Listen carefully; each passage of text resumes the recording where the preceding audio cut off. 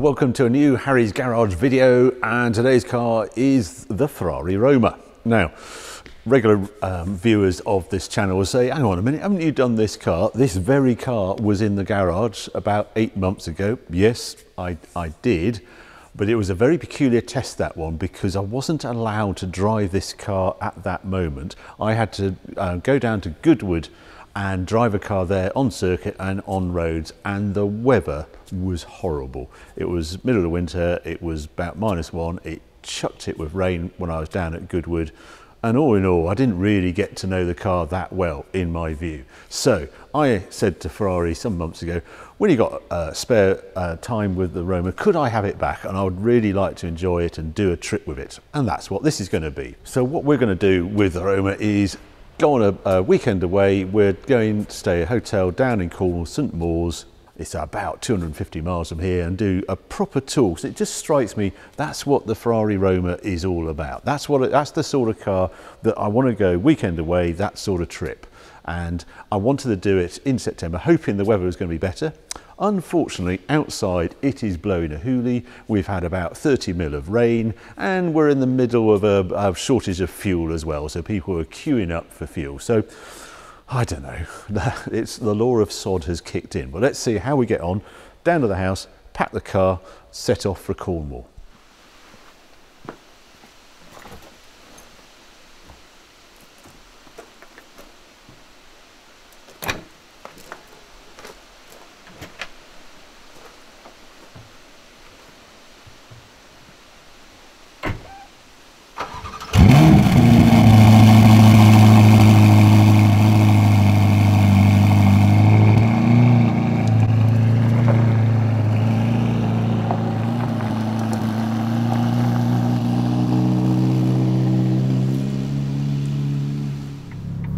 Just leaving, well, just outside Burford at the moment, and yeah, I'm intrigued how much fuel this is going to do on a tank. Suddenly we want to turn it into an economy run, not something you normally do in a Ferrari, but when everywhere has run out of fuel, I'm looking at that range, and the tank is full, and it says 222 miles.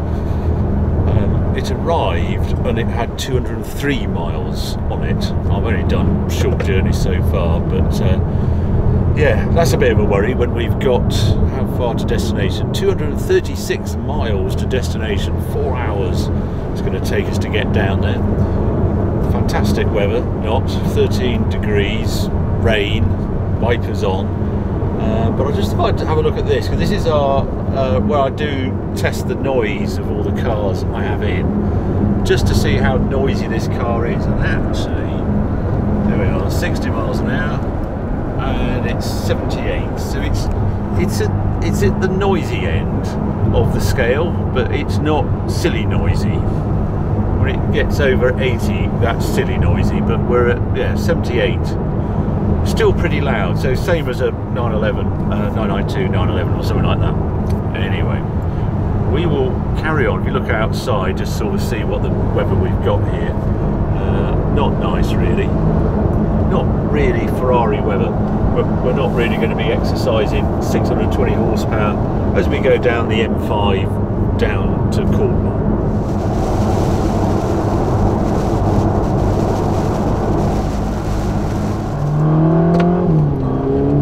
Off the motorway now, as you can see. We're actually heading up to Dartmoor, up onto the top. You can see the moor up ahead.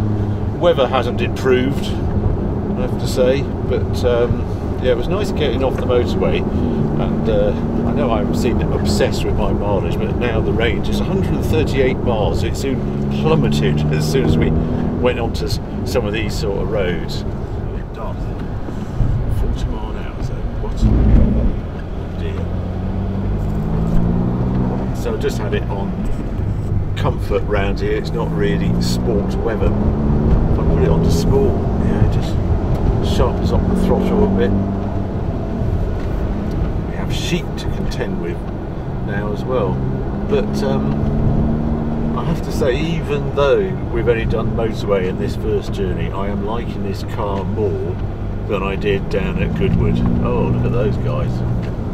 There you you go. That's not an everyday sight around Burford way. He's just coming across, isn't he? Is he coming across? Yeah, I'm just coming across, mate. I know he is. I know you've got a Ferrari. You think you own the road, don't you? Yeah, fully waterproof. That was nice. Is that another one?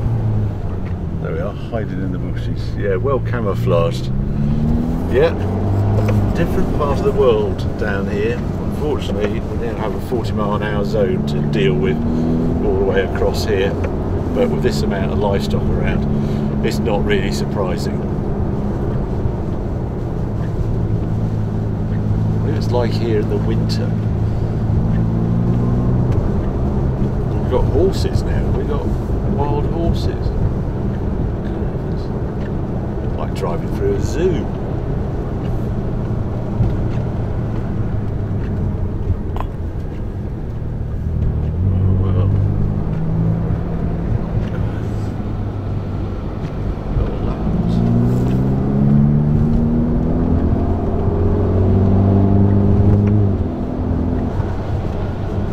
Weather isn't getting any better. He's just put his fog light on. We're right on top of the moor, dropping down into Tavistock at the moment. You can still catch a bus.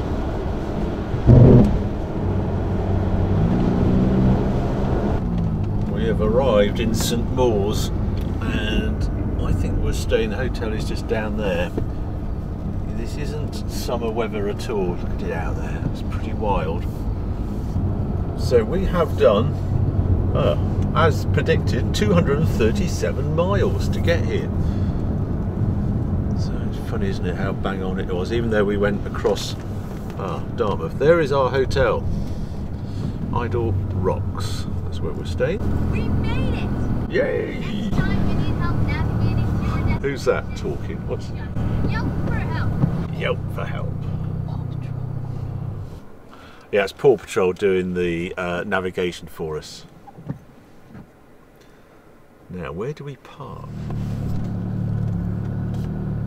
It's all very tight. There we are. We have arrived. Well, we're parking up in the little hotel car park here, just so you know where we are.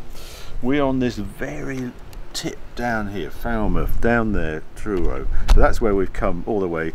So right to the end, Land's End is there, so not far from Land's End. In the Ferrari, in the Roma. 5 hours trip, I think, with that little diversion we did across Dartmoor. We hope to see it in better sort of weather than we got today. It's still mist and blowing into the sea. There's a gale, lots of white horses outside. I have learned quite a lot more about the Roma. It's funny, you just live with a car, you just get a different opinion of it. And that was a very good car for this trip, surprisingly so. Still got that gruffness at Tickover, but it's better. This gearbox, new gearbox for Ferrari, this 8-speed gearbox, is a big step up from the 7-speed at slow speed. Speed of change, all the rest of it is the same. And the other thing is just the amount of torque in those lower gears. There's more power. I haven't tapped the power at all. I quite like the way the readout, at some point someone has done 119 miles an hour in this car, and it keeps logging me as a speed when I do a journey. I haven't done 119 miles an hour down here. I should be lucky if I've even touched 80, I would imagine. But anyway, we're staying here for a couple of days. We might do a bit more sightseeing. We'll see what the weather is tomorrow, and then we'll just see how this car performs mooching around Cornwall before we end up going 230 miles home. So anyway, we'll see you in the morning.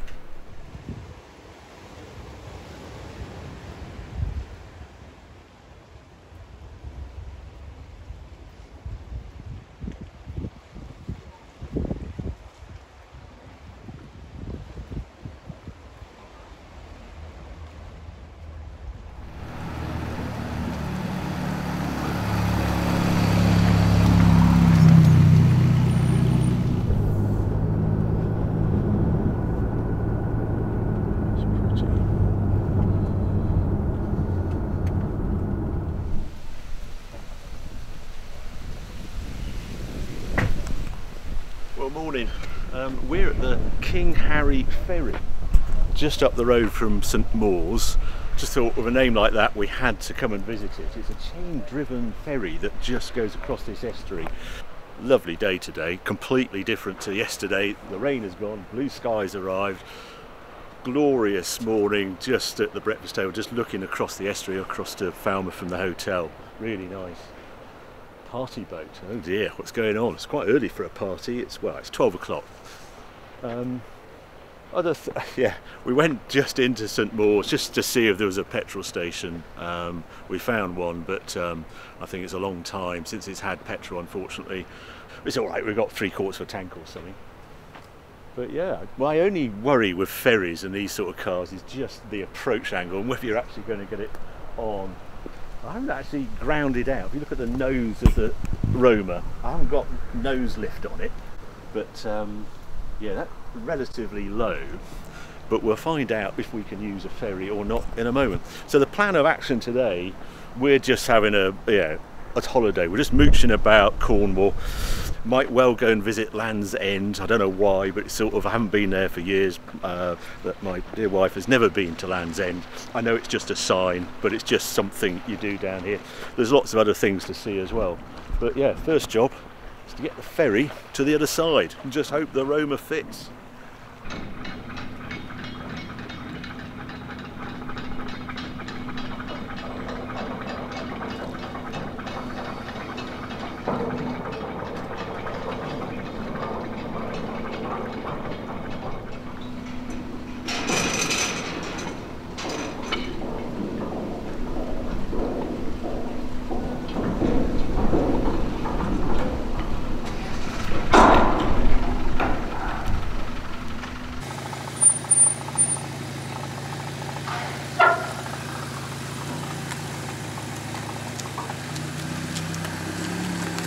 We're on the ferry, as you can tell. We're not allowed to get out, but you can hear the sort of chains as it sort of makes its way across, just pulls itself on these chains, on these wheels. Quite fun stats on this ferry. King Harry Ferry saves 5 million car miles a year, 1.7 million kilos of CO2 and 750,000 litres of fuel. So I'm doing my bit for the environment by taking the Ferrari across the ferry. King Harry Ferry. What we're actually going to do, we're in St Mawes down there, but we've just come out of St Mawes, and this ferry just takes you across the estuary there, just across to here. We're going to go to St Ives. I want to go to Tate Gallery in St Ives. Then we're going to go down to Land's End because I'm a tourist and I haven't been there for ages. We did an Evo story there. Then we're going to come back along this road. St Michael's Mount is there, Port Avon's very pretty, and then take the ferry back to St Mawes. So yeah, just a tourist day in the Roma today. This is a really important bit to experience with this car. Can it do this sort of stuff, or was it only good on those twisted roads, full power, etc.? So far it's doing a very good job at going slowly and going around this beautiful corner of the UK. There you go, always a dodgy bit. So if you go across like this, very rarely do you hit. I learnt that one with the Zonda. How you get over ramps. Right. Go see what this side of Cornwall's like. Everything is tight down here. This is the queue for the ferry.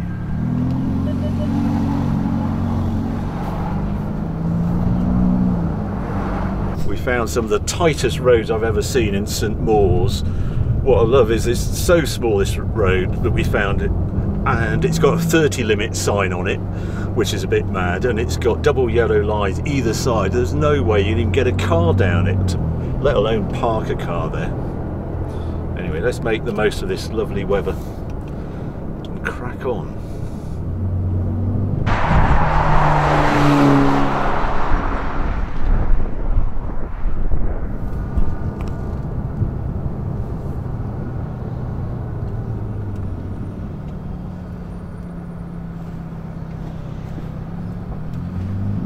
Looks like there's going to be some surfing action out there. If you look at the waves, it's a good day for it. Directly on shore.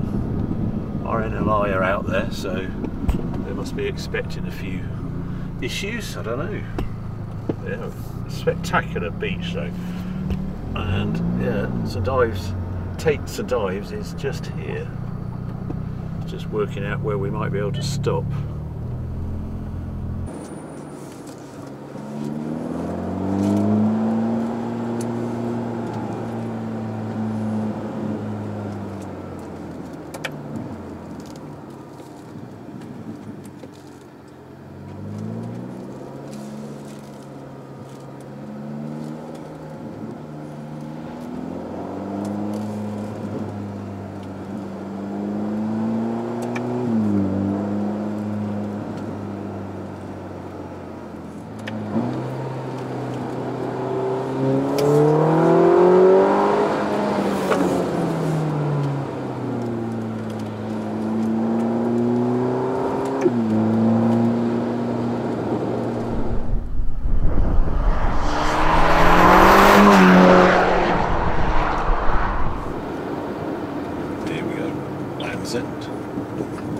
Welcome, please use both lanes. Welcome.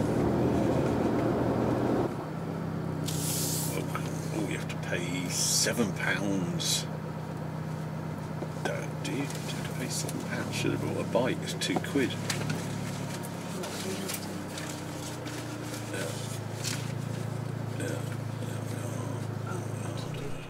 Well, this is Land's End, literally just here. If you swing round, that's sort of complex. There's a sort of shop, usual sort of souvenir places you would imagine from Land's End. There's quite a sort of park. There's some coastal walks around here that's dedicated here. So there's nothing between here and America, several thousand miles away in that direction.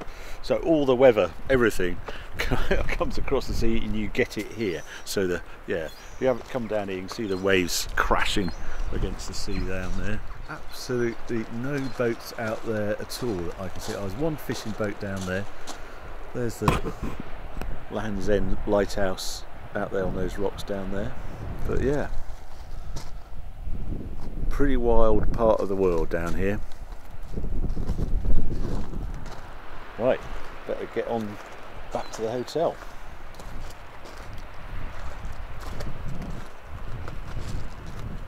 The trip is, I've just filled up with fuel, and I am fascinated, sorry about this, but I am fascinated with how little fuel this Ferrari is using.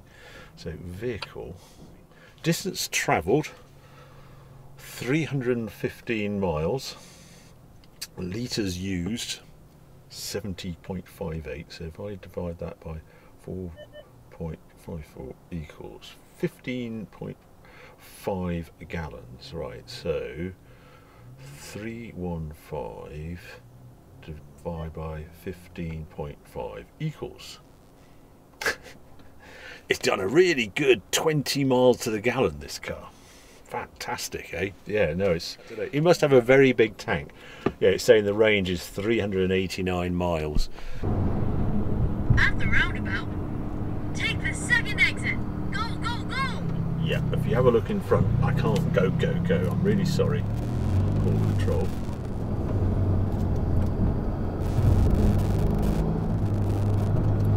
After 1,000 feet, take the ferry. Take the ferry across the S3. Get on. Take the ferry. I'll take the ferry, it's a good idea, that. Top tip.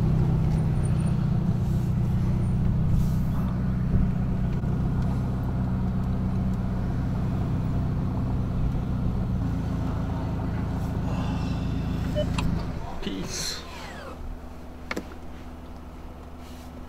It's a pretty ferry, I have to say. It's top 10 in the world, apparently. There's an old boy's been looking out there forever. But he hardly moves. It's funny. Just likes that spot. It's a good view from there. Even the sat-nav, Ferrari sat-nav, knows we're on a ferry. There it is. We're on a ferry. Very clever. I have to say, this actually works. It's sort of easy to power. So you've got recents on the Land's End. I'll go to Land's End. There we go. Route calculation.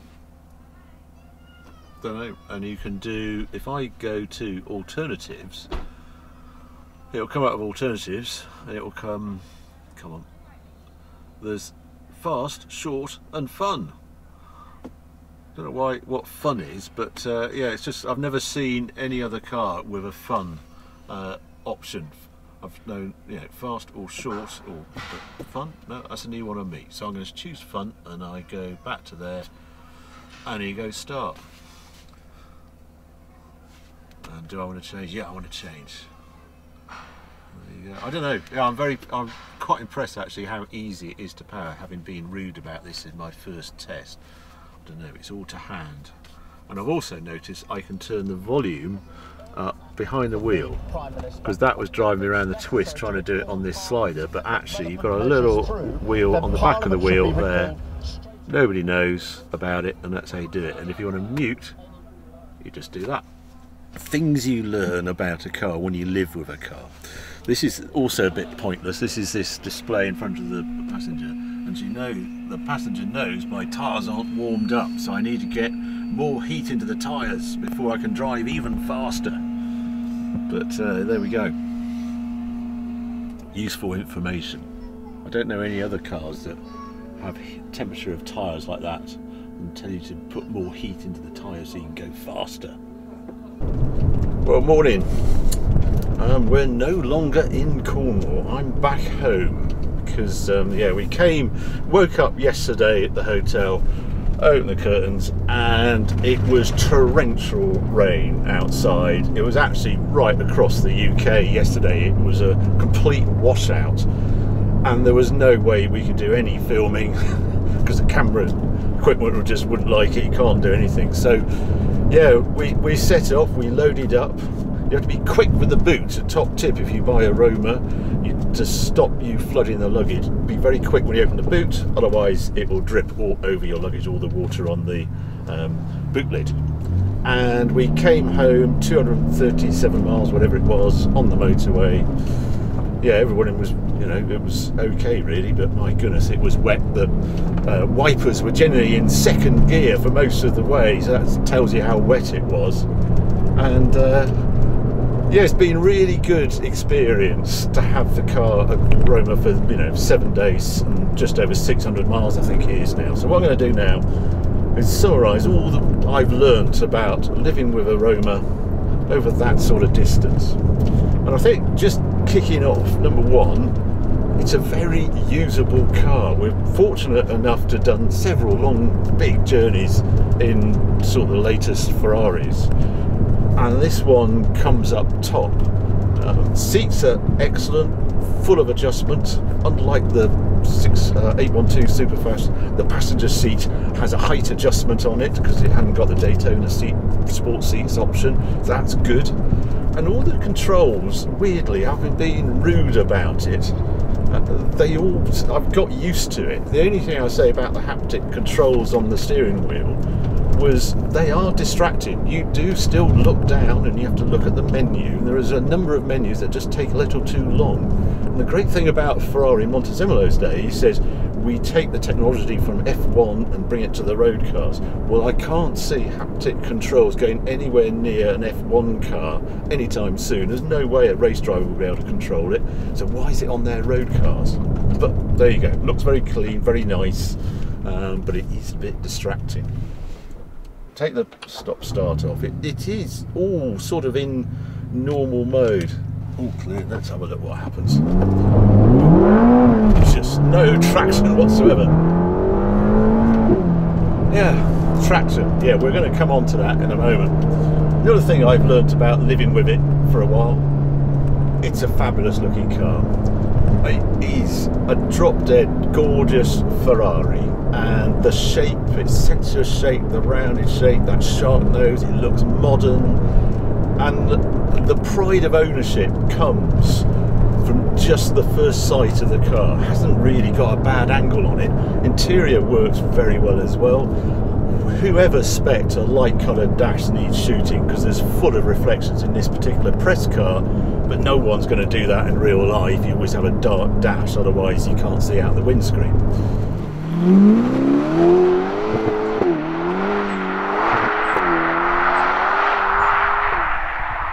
Next, the performance. It is properly, savagely fast, brutal.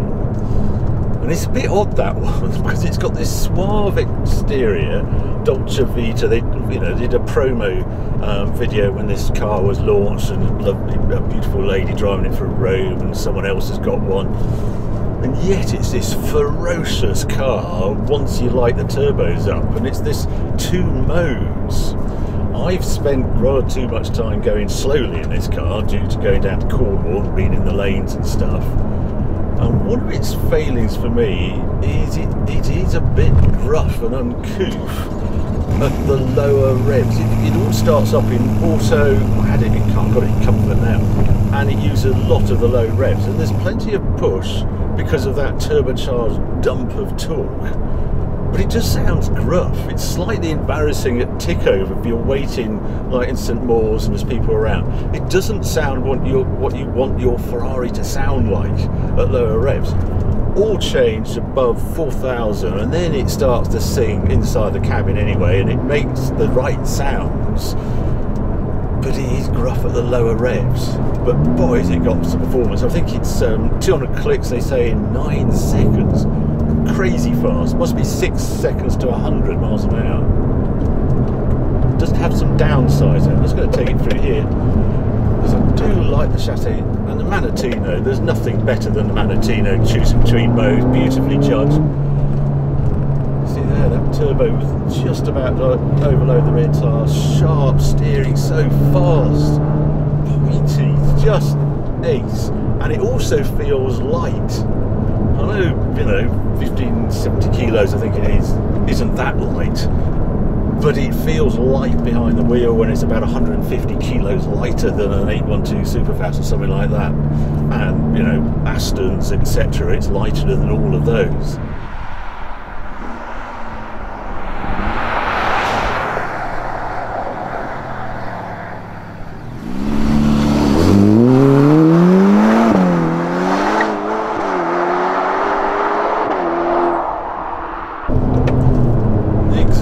Is particularly boomy between sort of 50 and up to 70 miles an hour, which is right where you use this car a lot in everyday driving. As I say, go on your best bit of road, quiet road, go through the gears, fantastic sound. So yeah, I'm going to be a bit cruel on this car because I wanted to love it so much, but it's not what I would term a 5-star car for me. Gorgeous looking, but there is something, that engine hasn't got the charisma of past Ferraris, and that's the bit I'm missing with this car. It's funny, it's a strange mix. I was thinking about it last night, and it's as if Verlaine Pierre, imagine if he had bought TVR instead of Nikolai Seminski, and within the VW group they had created an ultimate TVR. It would be beautiful, it would have fast steering, it would have a crazy amount of performance, and that's sort of what this car feels like. It's everything you wanted a TVR to be, but utterly beautiful, beautifully built, manufactured, and with crazy usable performance. But it's a Ferrari, and from Ferrari I expect charisma by the bucketful from their engines. Right, I'm going into these bends here, into third gear, come around here, into second, into here. Can I use the power around here? Yes I can, here we go. Oh, it is crazy amount of performance, but it actually overloads the rear tyres a bit too often. I had it in wet, I joined a dual carriageway, and it nearly spat me. It cooked up. I noticed Dickie Meaden had mentioned this in the recent Evo group test. It's sort of the diff can't quite cope with the torque, and I looked at the torque. 560 pound-foot of torque, 760 newton meters. That is more than an 812 Superfast puts out. It's more than my Zonda put out.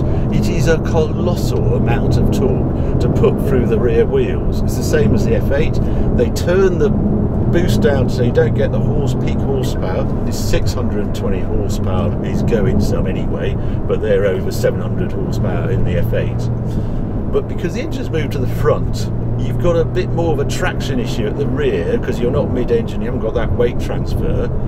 and the torque overloads it. With this new gearbox, they can deliver more torque to the rear, and you're managing that torque all the time. It dominates everything, and it just gives it this wild side, and every now and then it can't cope. But apart from that, the slight lack of charisma. I just imagine if Fiat and Pier had put TVR within the portfolio, just imagine this car with that Hurricane V10 in it. That would be glorious. I wish Ferrari had taken the turbos off and put a super high revving V8 in it. Part of the trouble with Ferrari at the moment, they're just making their cars too fast. They don't need to be this quick. But then it's Ferrari, and I suppose they feel they have to do it. But I think we've reached a point where we want to celebrate the cars rather than just trying to make them faster and faster. This feels like the GSR Pista Turbo Nutter version, yet it's the first Roma of the range. Just crazy.